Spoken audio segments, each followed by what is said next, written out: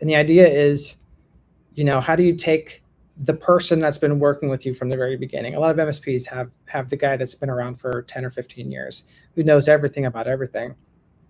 How do you take that person and that knowledge and make it available to everyone who works in your MSP?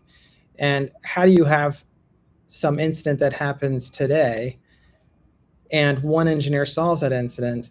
If it happens again and another engineer sees it, how can you make sure that they're going to get all of the learnings that happen constantly in real time?